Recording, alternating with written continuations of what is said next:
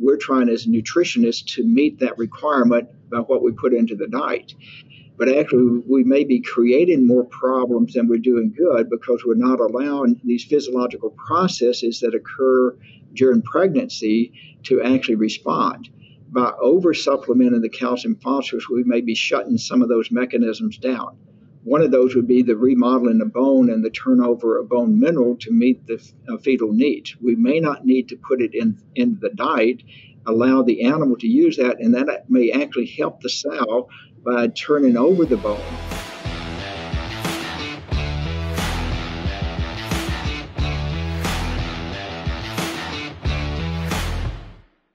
Welcome to the Swine Nutrition Blackbelt Podcast, the latest swine nutrition research digested for you.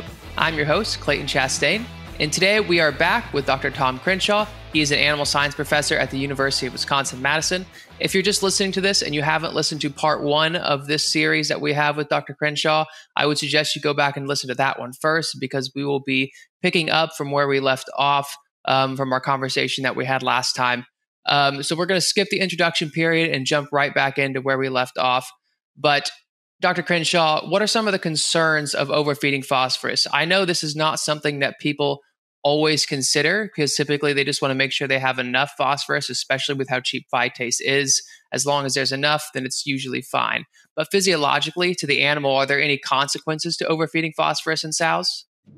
Yeah, that's a concept that I think most of us in the nutrition area would think, well, excess phosphorus should not be a problem. The body's able to handle that, to regulate, kind of the calcium and phosphorus, and we have homeostatic mechanisms where the body keeps things in a steady state condition and simply eliminates the excess. If it's phosphorus, in that case, that's absorbed into the body, the kidneys would still be the site of that excretion. But there are intrinsic values, or a term that I've used to these. These are physiological responses that the animal has. And these responses explain a lot about why we see differences even in the digestibility of phosphorus at different stages of gestation. And those responses, as the models that we have that would allow us to predict requirements, are kind of a linear function. They're assuming as the fetus grows, based on the composition, we need to put more phosphorus into the diet, calcium and phosphorus into the diet. So we model that, and as the animal grows, we're trying as nutritionists to meet that requirement by what we put into the diet. But actually, we may be creating more problems than we're doing good because we're not allowing these physiological processes that occur during pregnancy to actually respond. By over-supplementing the calcium-phosphorus, we may be shutting some of those mechanisms down. One of those would be the remodeling of bone and the turnover of bone mineral to meet the fetal needs. We may not need to put it in the diet, allow the animal to use that, and that may actually help the sow by turning over the bone. And we know that from studies that have been done decades ago, that in most of it was actually in rats. But if the bone is turning over, that actually is beneficial and prevents a lot of the problems we see even in human health with osteoporotic kind of conditions and going through lactation cycles. So there's benefit for the animal to cycle these physiological mechanisms up and down. When we put excess phosphorus in the diet, or excess calcium and phosphorus in the diet, and that ratio does become important, and they are quite critical in there. But we shut down a lot of those mechanisms that would occur. But also, we stimulate the release of a hormone that's we know very little about that, even though it was 2005 when that was first recognized and discovered. In the animal sciences area, we have not really been able to fully use that. It's a hormone, FGF23, fibroblast growth factor 23. It's a peptide hormone that's produced in the osteocyte. That's the cell that's embedded in the bone matrix. And that cell releases a hormone in response to excess phosphorus. Think, okay, that's just the way that the bone is responding to the excess phosphorus. But that hormone actually targets the kidney, and it does two things in the kidney, which is to the benefit now of the animal. It actually increases the excretion of phosphorus in the urine. So there's excess phosphorus. The body's trying to get rid of the excess phosphorus. FGF23 is released from bone. targets the kidney, and increases the excretion of phosphorus in the urine. The other thing that it does, I think, is quite important to understand in the mechanism of what we try to do with animals and where we may be actually compromising ourselves especially, is the FGF23 actually shuts down the activation of vitamin D. 25-hydroxy-D, which is a form of vitamin D that we measure in circulation, that everybody wants to make sure that we have serum concentrations of 25-hydroxy-D that are adequate to meet the cell's requirement. That 25-hydroxy-D has to be converted into 1,25-dihydroxy-D. That's the active form that has responses in the animal. Well, FGF23 actually inhibits the enzyme that does that conversion. So we can have circulating levels of 25-hydroxy, but that 25-hydroxy is not being converted into the active form when there's FGF23 that's been released from bone in response to the excess phosphorus. So we might assume that we have adequate vitamin D status in the animal, but in reality it's not being activated into the active hormone. So that can be a consequence, and it's a very difficult response to measure, because the 125 hormone is actually it's a hormone. 125-hydroxy-D is more like a hormone, and it's at 10 to the minus 12th to 10 to the minus 15th in concentration, and it fluctuates up and down in the body, much like other reproductive hormones that we as the audience might be more familiar with, those that we have to need to measure that at 15-minute intervals in order to have a true status of the animal. That's very difficult to do in a production setting, certainly. And so if we're not activating that, the body may not be regulating calcium and phosphorus like it should because of the excess phosphorus. So that's a consequence of the excess phosphorus that we still are trying to work out and understand how the body's responding to that excess. By keeping it at an adequate or even a slightly low level, those mechanisms will allow the body to work, allow the cell and hormonal secretions by the cell, FGF23 being one of those. Parathyroid hormone is another hormone that's involved, in calcitonin that would respond to calcium responses. All those hormones have to be in balance, and the body will respond to what we put into the diet. And what I see occurring most commonly in the industry is we overfeed the animal as nutritionists, and I put myself in that box. We tend to overfeed the animal because we're trying to provide the needs of the animal by what we put into the feed. And in this case, we may need to work with the animal to allow the animal to respond and use the nutrients that we put into the feed with a greater efficiency, which goes back to the oversupplementation of phosphorus. If we allow the animal to work with us, they're using the phosphorus more efficiently and making an improvement on that.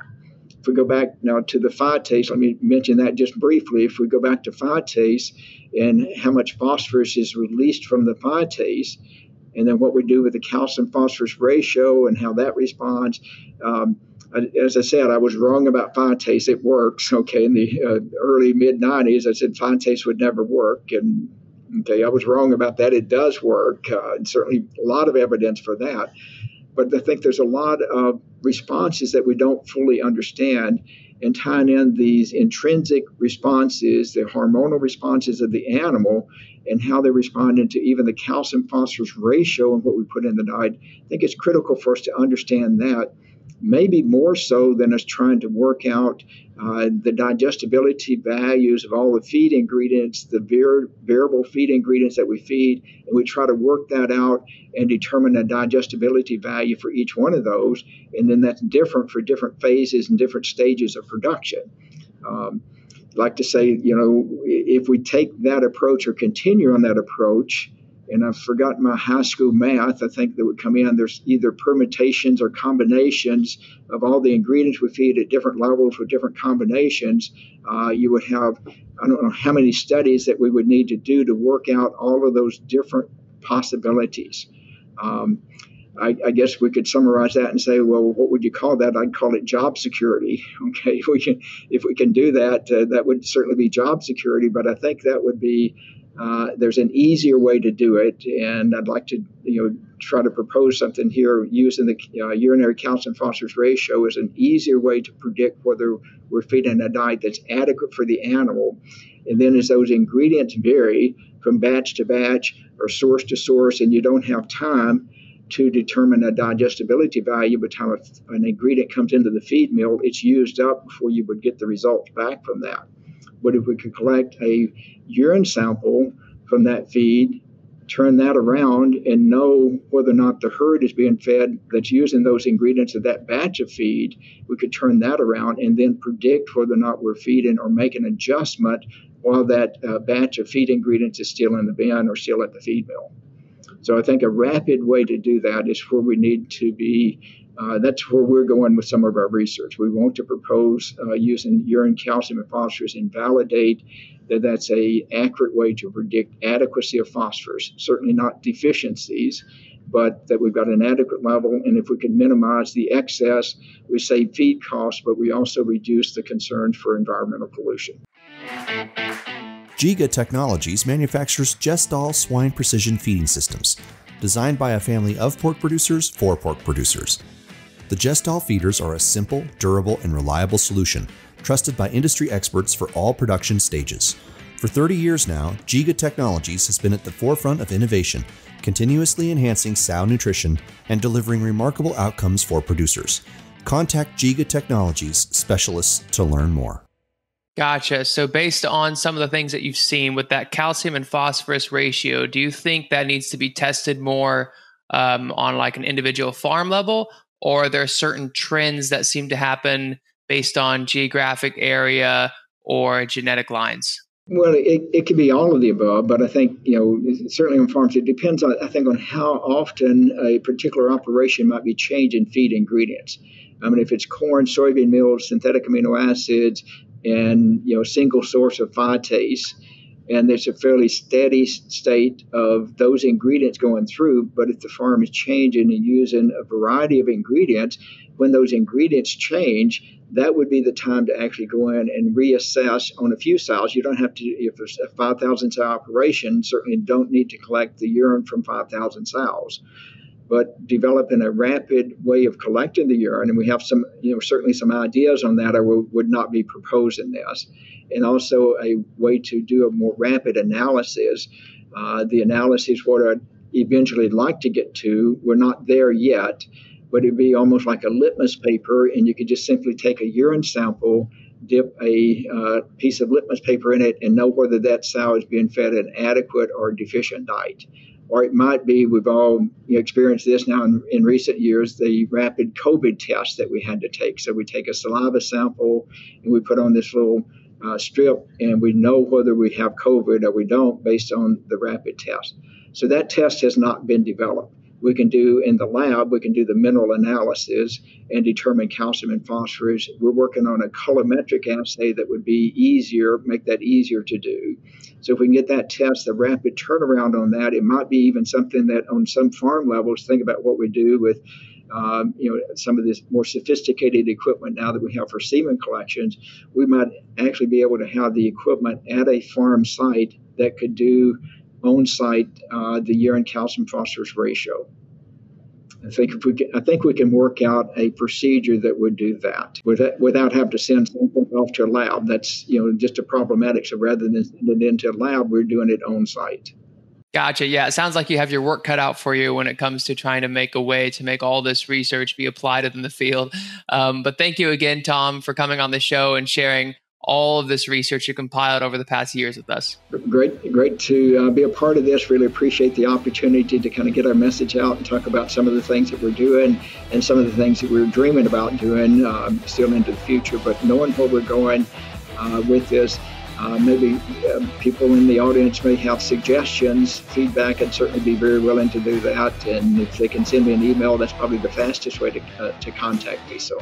Yes, absolutely. Well, thank you. And thank you to everyone else for listening to the Swine Nutrition Blackbelt Podcast. Please visit us at swinenutritionblackbelt.com. And don't forget to subscribe to our podcast channel so you won't miss out on the next episode. See you next week.